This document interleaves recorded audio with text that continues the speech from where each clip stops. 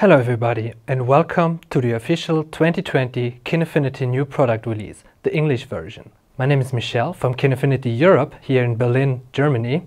With me today is Jerome from GAFPA Gear over in Amsterdam, the Netherlands.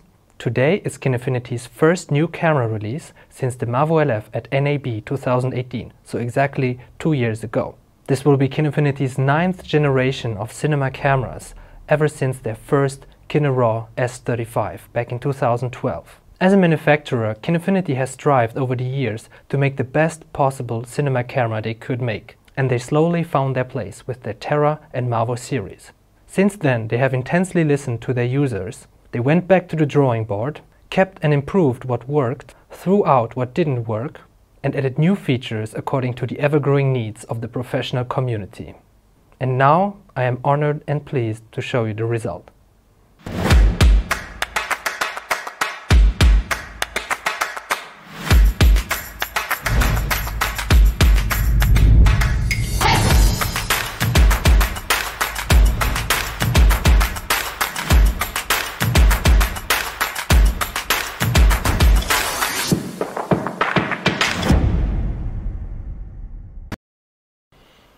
There you have it, the MAVO Edge, Kinefinity's new flagship cinema camera. Before we start, let's talk about one of its most striking features, namely its carbon fiber body, which not only gives it excellent robustness and temperature resistance, but it also keeps the weight down to only 1.2 kilo.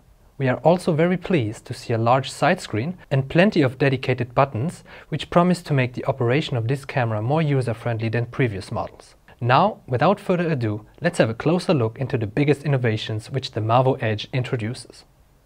First, let's explore the most obvious feature, which is the new 8K large format sensor. Once again, it is a full-frame sensor with dimensions of 36 by 24 millimeters, so exactly the same size as the MAVO LF. The aspect ratio is 3.2 at open gate, and it's almost 45 million pixels. So the camera is not only a high-density pixel monster which can shoot all the way up to 8K resolution, but the camera is also very capable of shooting high FPS. In this case, the camera can shoot all the way up to 75 FPS in a 2.39 aspect ratio and 60 FPS in a DCI resolution. Just like its predecessors, the MAVO Edge is also capable of oversampling and cropping of the sensor. Oversampling is when you take the full sensor resolution and downgrade it inside the camera down to smaller resolution like 6K and 4K, still with the full frame sensor aspect ratio. And crop functions, of course, is when you crop to smaller sizes of the sensor like Super 35, etc. With that, we can say that the MAVO Edge with its 8K large format sensor includes the MAVO LF, the MAVO and the Terra 4K inside a single camera in terms of the resolutions that it's capable of recording. Alright, next up we have a latitude of over 14 stops. Even though it's a CMOS sensor, the readout time with 12 milliseconds is so fast that the rolling shutter effect is very minimal. And that's not everything. By cropping into the sensor, readout times are even greatly more reduced, leading to such fast readout times like 9 milliseconds, which will cause barely any jello effect. The MAVO Edge sensor also has dual native ISO, with two base ISO, one at 800 and one at 3200. This allows you to achieve even more pleasing shadows with a wider range of usable ISOs, offering lower signal-to-noise ratios for overall cleaner images. This combined with the onboard oversampling feature will even further enhance this effect. This beautiful full-frame 8K canvas has unlimited options for aspect ratios. For instance, starting up with the open gate resolution, which is 1.5 aspect, ideal for anamorphic shooters without losing too much real estate of the full frame sensor. Then we have the DCI resolution, which is called 1.89, which is perfect for cinema. And we have, of course, scope and all other resolutions. Kinefinity is notorious for adding a lot of different resolutions for different needs. Alright, very exciting features of this new sensor. Here just a quick little summary, and then we move on. Alright, now, in order to process these 8K data rates, the MAVO Edge has an all-new image sensor processor built in, which will record, as we will see in a moment, to a brand new system of record media. Next up, let's talk codecs. Just like its predecessors, the MAVO Edge will have full ProRes recording capabilities. We have 4x4XQ, 4x4, 422HQ and others. In addition to this, we have a brand new feature implemented in the MAVO Edge, which is the H.264 proxy codec recording. Lately, ProRes came up with an all-new codec, which is capable of recording RAW, which is the full mosaic of the image sensor. We call it ProRes RAW, and Kinefinity will have this codec inside the camera. So the camera is capable of recording ProRes RAW all the way up to 8K. And with ProRes RAW being ProRes, we finally have a RAW codec which is supported by all major post-production softwares. The magic about this ProRes RAW 12-bit codec is that it's not only capturing more visual data of the image sensor than, for example, the 444XQ ProRes codec, but it's also smaller. So to conclude, ProRes RAW is not only capturing more image data out of the sensor, but it's also a more efficient codec than any other high-grade codec on the market. So like we said before, the MAVO Edge is capable of recording H.264 proxies, which have a resolution of 1080p at 8 megabit per second, which will allow you to record the smaller proxy at the same time as your RAW codec, for example, which will save you time in the post-production. I should mention though that the proxy recording is only supported below 30 frames per second. If anyone is concerned editing 8K footage on your computer, which for most workstations is maybe out of your reach, H.264 encoding will offer a great option for offline editing. So that would mean that you could edit all the footage you've shot on a very low resolution on your laptop, and then in the end, if the edit is done, you can relink it back to the 8K resolution and get the highest quality out of it. So even for those users, there's a great option to still being able to deliver in 8K, but not at the cost of stuttery playbacks or other CPU related issues.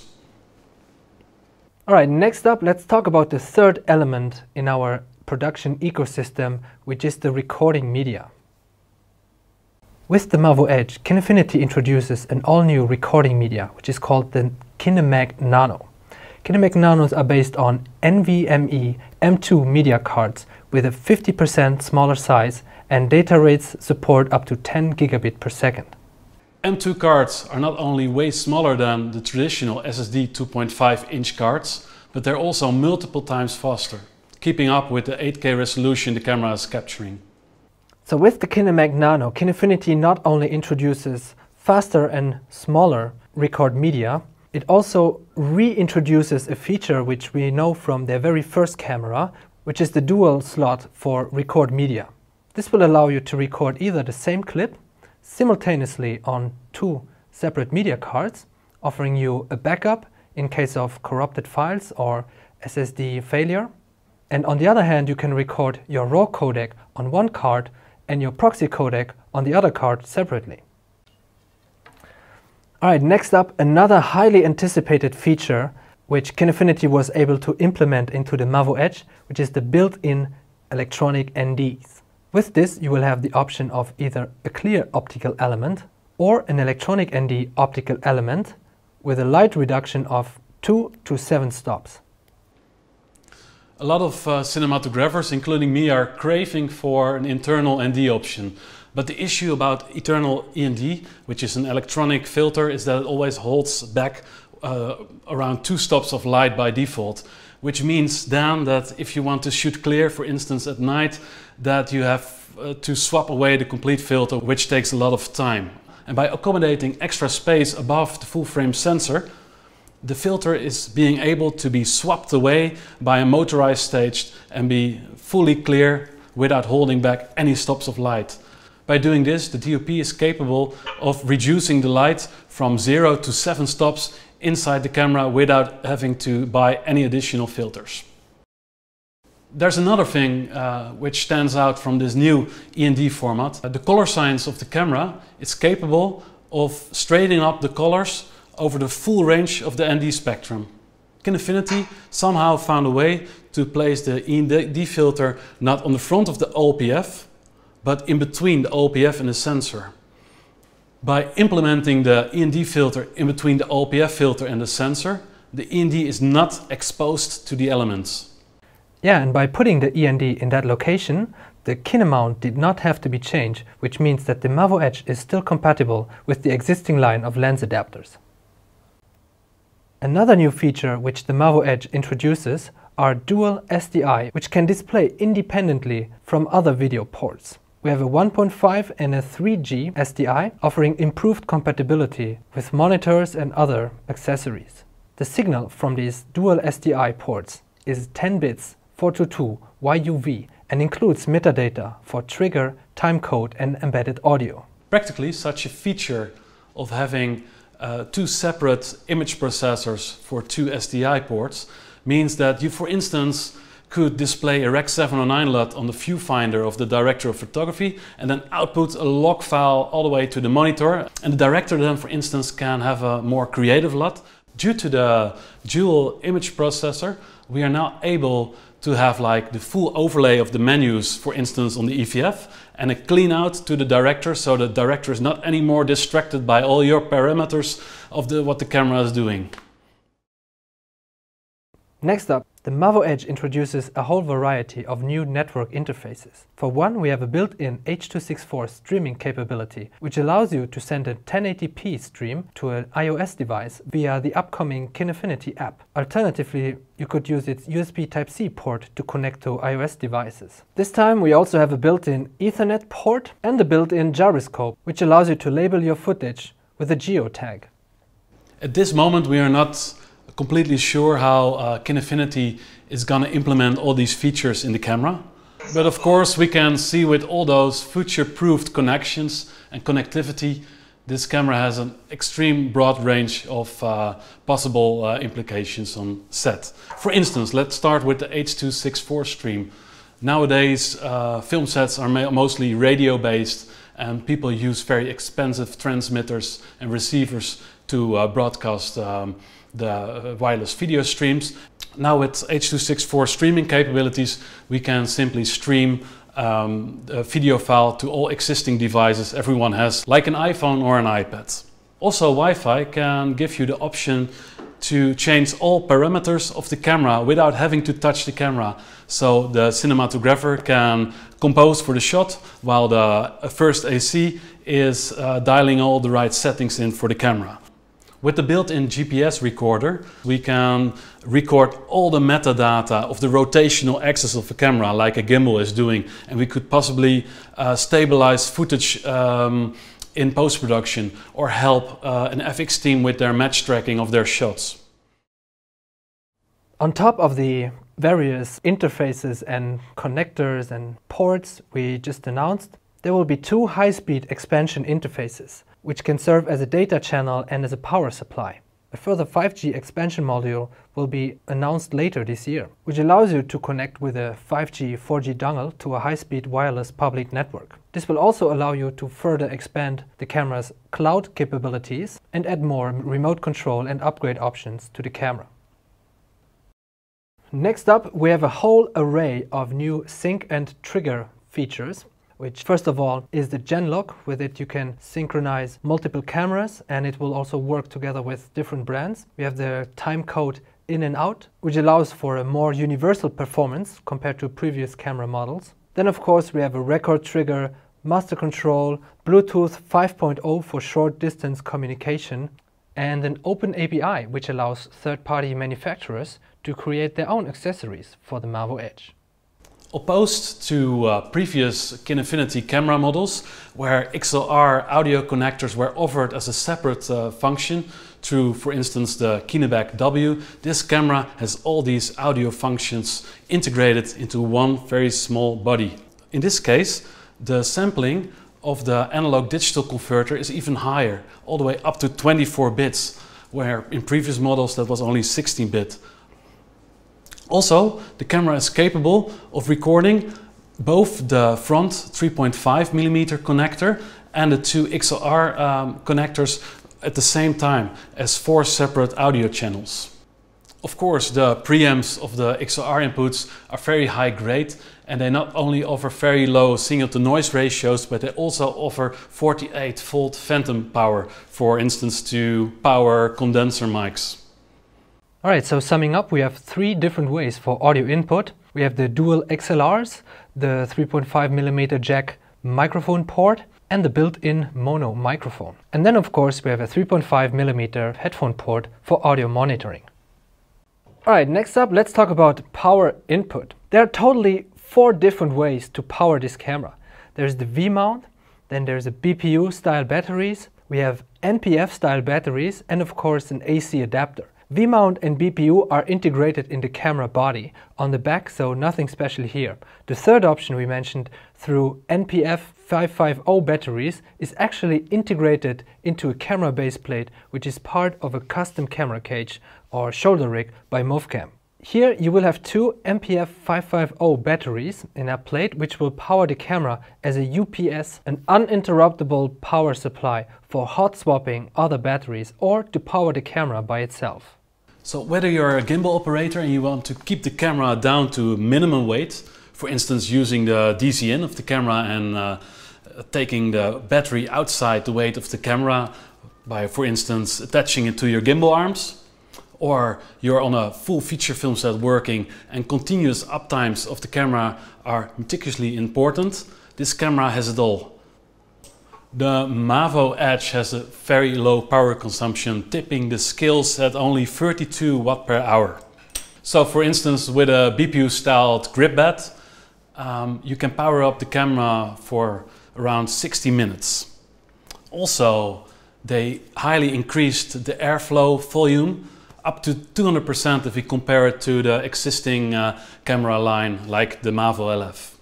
Alright, on the output side of the power supply, the MAVO Edge also features various different ports. For one, we have a built-in D-tap, which puts out 14.8 volt. We have dedicated ports for follow focus motors, and of course the before mentioned external ports for the upcoming modules, like the 5G module. Of course, the MAVO Edge will be entirely compatible with the existing line of monitors and the EVF. Here we see a few different setups. And of course there are different adapters and rigging options to be released in the coming months. Alright, there you have it, the MAVO Edge 8K, Kinefinity's new flagship cinema camera. A flexible, integrated and intuitive system. The MAVO Edge is expected to be shipping late August 2020 and it will come in at 11,999 euros or dollars. Pre-orders are available right now from Kinefinity's website or local dealers. Now, before we go, a couple more things on power supply. Kinefinity will not only launch a brand new camera, but for this camera also a brand new line of grip butt. This time they are called the Grip Butt 2S, which are NPF 550 style batteries with an incredible high capacity of 3500 milliamperes or 25 watt hours. These batteries are not only high in capacity, but they are also high in current operation to be able to power that little beast, which is the MAVO Edge. Aside from the new batteries, there's a new hybrid PD fast charger. This will allow you to charge NPF style and BPU style batteries, and it comes in a weight of less than 100 grams. So, as an overview, this new hybrid charger can charge the Grip Butt 4S, which is the new name for the previously known Grip Butt 45 watt hours. It can charge only a single battery or dual batteries, and the power input is done through an USB-C type connector. It has incredibly fast charging times of 1 hour for a single Grip Butt 2S or 1.8 hours for 2 Grip Butt 2S. You can even charge a Grip Butt 2S and a Grip Butt 4S at the same time without need of having to change any settings on the battery charger. And there you are, new batteries for a new camera from Kinefinity coming this year. Alright everybody, thank you very much for watching. I hope you had as much fun as we did. That was quite a lot of information to process. I myself feel maybe a little bit dizzy, but let's see what we just learned about this new camera called the MAVO Edge. So internal inside the camera, of course, deal breaker.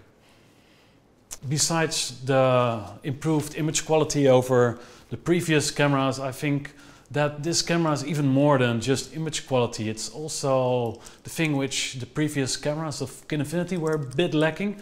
On some film sets, producers might say like, maybe we use that other German camera brand which has two like SDI clean out for the director, and I think with this camera, new camera release by Kinefinity, all those issues are tackled, and we have now a maturized camera that can withstand the bigger production. If we look at those specs, of course, which stands out is the 8K sensor, which maybe is a little bit of overkill for some. And of course, there's always this discussion of, do I need 8K or do I even need 4K resolution? And my answer would kind of be, the more you capture, the more you can do with it, the higher the color depth will be, and the more organic images. And by using the full 8K sensor, you can always downsample it to lower resolutions, but you cannot never upscale a lower resolution sensor to higher resolutions.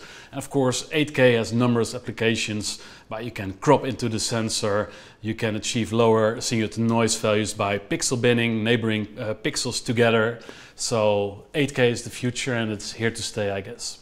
Kinefinity has such a lot of knowledge to create such a stunning amount of features and technology in such a small body size. So with that knowledge and that legacy of knowing how to make a feature-rich camera inside a very small body, Kinefinity took it even one step further, and they thought like, why not putting all these functionalities which we previously added only through modular designs like the Kineback W, and now just all included, but make it not even that much larger and make it even lighter. So to round up, carbon fiber is another thing that Kinefinity really upped their game and made a camera that's even lighter than the cameras before. No one thought that could even be done, and now they even added more features. And of course I want to round up this whole conclusion to thank Kinefinity for making this camera available for us cinematographers. Especially I want to thank Jiwa Sheng for, of course everyone knows him, he's the CEO of Kinefinity, who has worked hours and hours to get this camera to life, and his engineers and the whole team behind Kinefinity worked hours and hours to get this camera here, and